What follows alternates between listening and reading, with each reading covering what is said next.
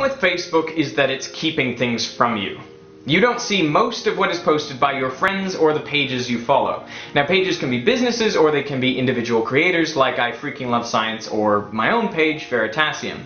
When you post something on your personal page, it only goes out to a small fraction of your friends. Now, if they like it and engage with it, it'll be spread to more of them, but if they don't, the post basically stops there, and the number of people your post reached is never revealed to you. Now, imagine what this does to news feeds. Friends and family and pages that you don't actively engage with will disappear over time. This usually means that people you disagree with will vanish, leaving you with a newsfeed that's effectively an echo chamber of self-affirming views, the things you already think and believe. And don't you think it's possible to see a post and like it or find it interesting without having the need to actually like it or comment on it? I mean, it seems weird that you need to put out there every view. You need to make that an active choice. You know what posts people like most of all? It's babies and weddings. Does this newsfeed look familiar? Now, Facebook would argue this filtering is absolutely essential. The average teen has about 300 Facebook friends, and the average user likes 40 pages. Each day, 4.75 billion posts are shared across the site. That's an average of about 4 per user. Who is sharing all of this stuff? It certainly isn't me. But that means that if you were to log in once per day, you could be exposed to up to 1,500 posts. Okay, so clearly some filtering is required. The problem is Facebook is using its filtering power in order to make money. Now, just to use myself as an example, over 109,000 people have liked my page. Thank you to those who have done that. But the last time I shared a video on there, it only went in the news feeds of about 9,000 of those people. This continues the downward trend in numbers I've been seeing.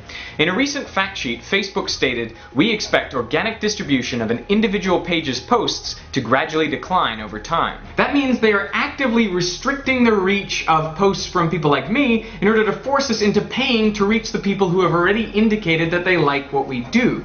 It doesn't make sense for independent creators like me, or for charities or nonprofits, or for individual users like you. I mean, did you know you could pay to promote a personal post? Like that time that Bill Nye taught you how to tie a bow tie? Yeah, $7 more, and more of your friends can find out about that. That to me seems crazy and desperate. Take a second and think about this. On YouTube, creators are paid for every view of their content, whereas on Facebook it's the opposite. Creators actually have to pay for views.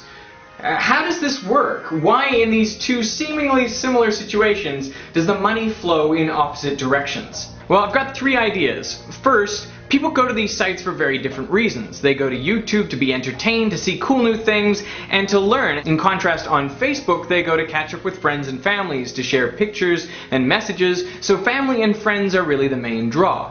Now, second, on Facebook the interaction with posts is very brief, so it's difficult to say how much a great page like Science Alert or I Freaking Love Science actually brings people back to Facebook. Undoubtedly they do, it's just very difficult to quantify. In contrast, on YouTube, every view happens for minutes on a particular video, and the amount of revenue generated is known, so it's easy to identify how much value is created with every view. Third, and perhaps most important, on YouTube the roles of creator, advertiser, and viewer are distinct. The creators make the videos that the viewers want to watch, the advertisers make the pre-rolls and the banner ads, and the majority of viewers are not also creators. In contrast, on Facebook, the creators are treated like advertisers. They have to pay to reach the viewers. And viewers themselves are also creators, so viewers are also advertisers. You know, when Facebook launched the functionality that allowed us to promote personal posts, one reporter commented quite astutely that we are all now advertisers. And that is the problem with Facebook. We are all advertisers because Facebook can't figure out another way to monetize its humongous user base. I mean, people don't click on those sidebar ads because, well, they don't come to Facebook to shop for things. The click-through rate is only about 0.05%. Compare that to 2% for Google ads. Well, that makes sense because people actually go to Google when they want to buy things. The result of Facebook's business model is a misalignment of incentives. Users just want to see the best content out there, but increasingly they're just being shown the content from the highest bidder. The main organically shared posts are going to be the ones that appeal to the lowest common denominator. Plus, while you're trying to hang out with your friends and family, you're going to see ads from big companies. In 2014, Facebook is set to launch video ads, and this from a site that has basically no video content. Compare this to YouTube, where the viewers want to see the best videos that match their interests. YouTube wants these viewers to see as much relevant content as possible, the creators want to reach as wide an audience as possible, and the advertisers just want to get in the middle of everything. The point is, the incentives of all parties are aligned. In 2013, YouTube made over $5 billion, most of which was paid back to the creators, the very people who make the site worth visiting.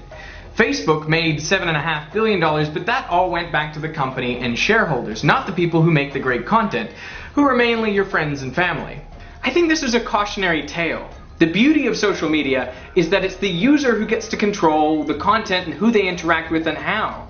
I mean, on Twitter, they don't filter any tweets, and every picture you Instagram goes out to all your followers, at least for now. But Facebook has taken control of what its users see in order to make money from them. And I think that's a problem because of the way it's changed the incentives. I mean, Facebook has this ongoing incentive to restrict more and more the organic reach of posts in order to force people to pay to promote them. And I think that really changes the ethos of the site. But what do you think? I really want to hear what you guys think about these aspects of social media and whether you've seen a similar thing to what I'm seeing.